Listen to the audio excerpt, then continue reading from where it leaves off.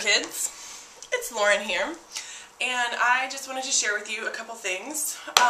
First, hello, I am happy, healthy, and whole, and happy to be back blogging. I want to share with you my breakfast. Yummy. I've got garlicky lemon kale and some eggies and some free-range eggs, and they were cooked in butter, and my garlicky kale is kind of raw. Then I've got some sauerkraut, and I also have some cinnamon toast. Yummy. And I wanted to share with you the impetus for sharing my brekkie is that last week I went to Connecticut and went to the Diadamo Clinic, the Center for Personalized Nutrition. And if you were on the Y Diet program, you probably have heard me talk a lot about blood type diet and genotype diet. And Dr. Diadamo is the researcher who has really pioneered that research and the findings that we are all different and need to adjust our diets and our supplements accordingly. So I went to his clinic and I saw Dr. Nash, Ginger Nash, and found that I already knew that I was blood type O, but found that I was a hunter, or am a hunter.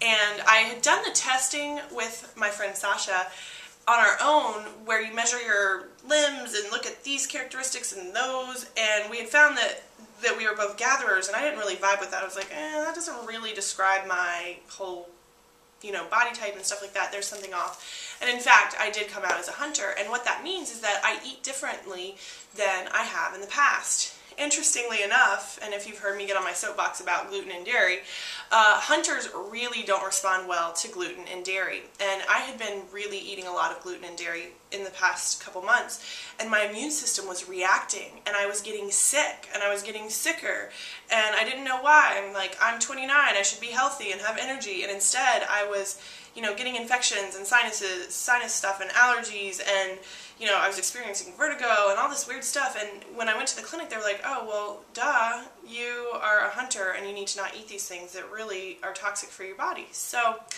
my new thing is, it's not so much about restriction. That's the funny part. It's not like, oh, I want to eat ice cream and I can't. It's more like, wow, I really like feeling good. I've been doing this for about 7 days, and already my energy has gone up. The complications I was having with infections and stuff has gone down. I've gone down, and I feel more energetic. I'm not getting bloated when I eat, and I wanted to share it with you. So if you have a chance, pick up the Genotype Diet book. It's called Change Your Genetic Destiny. It's by Dr. Diadamo, D''A''ADAMO,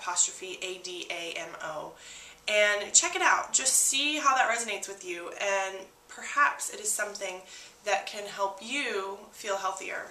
I also have some other really cool high-tech health stuff coming up, and I'm going to make some videos while I'm on site with these folks who are doing really cutting-edge, amazing work for people with all kinds of different conditions, from minor, like what I have, to really major. I mean, severe autism and even cancer. So stay tuned. I'm very excited to be back, and have a wonderful day. Peace.